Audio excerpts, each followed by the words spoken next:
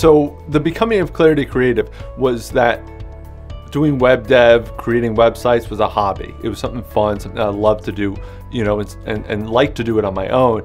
But I realized that there was a very quick ceiling that I would hit. Clients would ask for content. There's conversation pieces you have to have with them. There's communication that you have to do. There's engagement. And then when you're staring at a website for a day or two, you kind of get lost in it and get blinded by it. So I realized I couldn't do it alone and really wanted to kind of team up with somebody.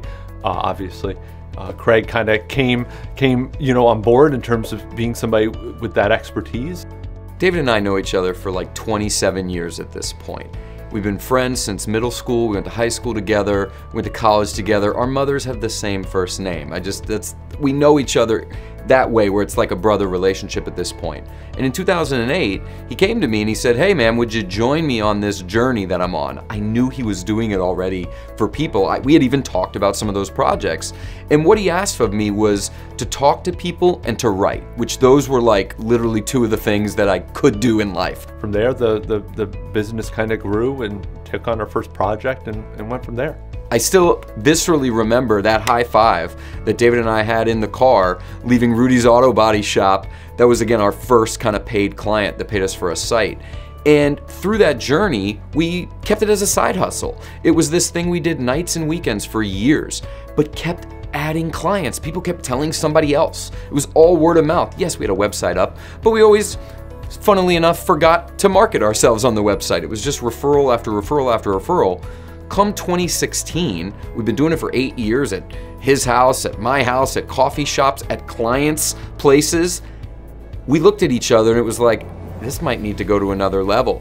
We wanted to get a small office, and David committed to leaving his full-time, very secure, very, very well-paid job to go all in on this. That was the critical inflection point, 2016.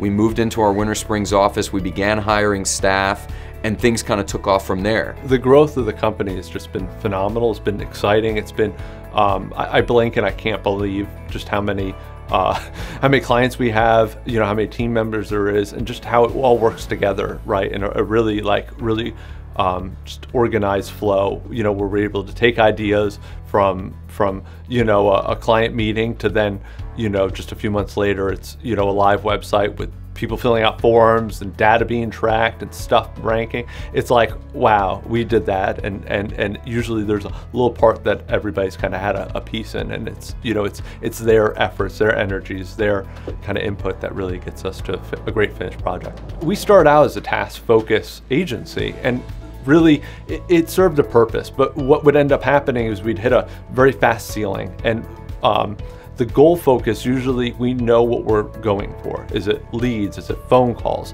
Is there something that they're looking to get out of it? So it becomes less of, can you put up a web page for me, or a website for me, or a piece of content for me? And what are you trying to get out of that? And once that kind of goal is kind of put forward, then the action to help that page rank, or to add necessary CTAs or other things to really kind of hit the client's goal, is what we're usually trying to go after.